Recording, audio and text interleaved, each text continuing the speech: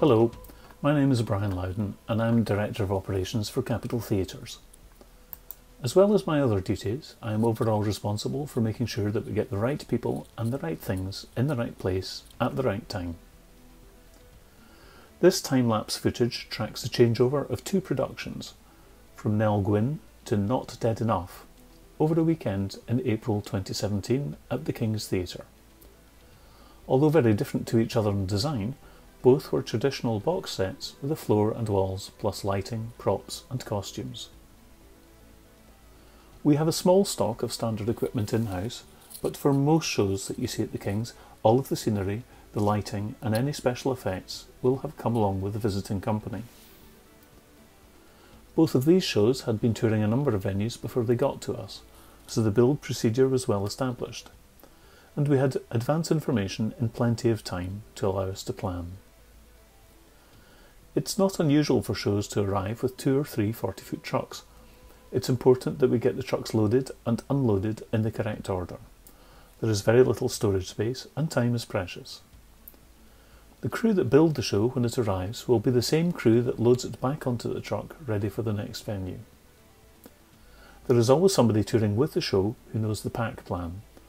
That is, what goes where, what goes on next, and how it is safely secured in the trailer.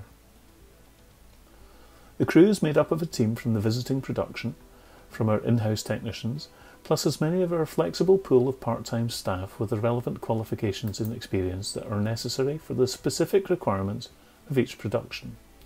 We spend a lot of time scheduling. The crew that you have seen here for the Get Out will have been made up from some technicians who have been running that evening's performance, supplemented by a team who will have come on duty, in that case at 10 PM, for the Get Out. The team finally packed up at 3 AM on the Sunday morning, ready to come back in on Monday to start the process all over again. Next time you see a Paul Matthews truck driving down the road early on a Sunday morning, you'll be able to take a guess at what is in the back. At some point overnight on Sunday, the trucks will have arrived from the previous venue. Generally, first off the trailer will be lighting and any scenery that will be suspended on our flying bars. This will be loaded onto the bars while the floor comes in. The floor will go down while the wardrobe and props are unloaded.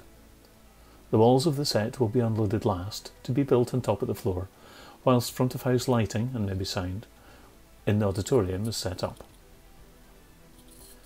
While the set is being finished off, the electricians will be directing and focusing the lights, and running through lighting cues to make sure that everything is as it should be. Performers will be arriving in the afternoon. Depending on where they were the previous week, some may have travelled to Edinburgh on Sunday, or they may have had a day at home, otherwise they're living out of a suitcase for 20 odd weeks in a row. By 7 PM, we're ready for the house to open and welcome you to the performance. We look forward to seeing you all again soon.